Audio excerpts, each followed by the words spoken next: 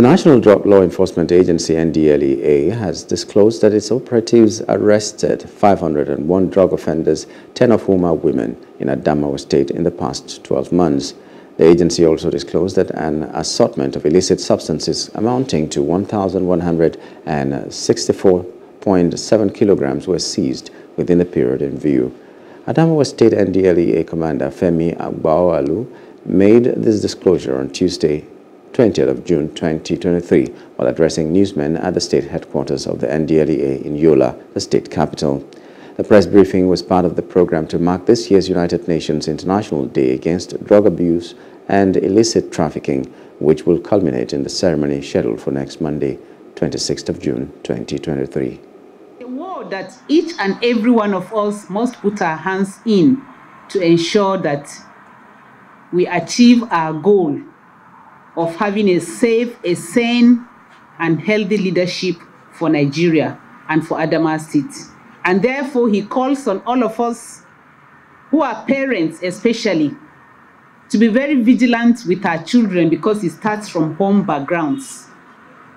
Our children must be well observed so that as a mother or a father from the home background, when we notice the symptoms of drug use in our children, there is no need hiding it. We need help. Let's seek for professional help, especially from the NDLEA, because that will not kill our children. NDLEA Adamawa State Command, within the period under review, i.e.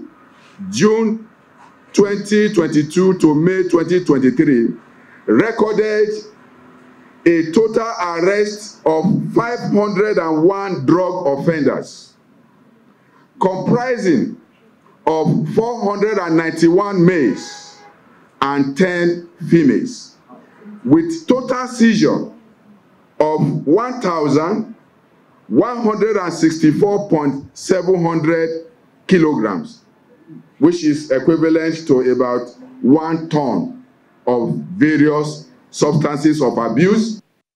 Hello, hope you enjoyed the news. Please do subscribe to our YouTube channel and don't forget to hit the notification button so you get notified about fresh news updates.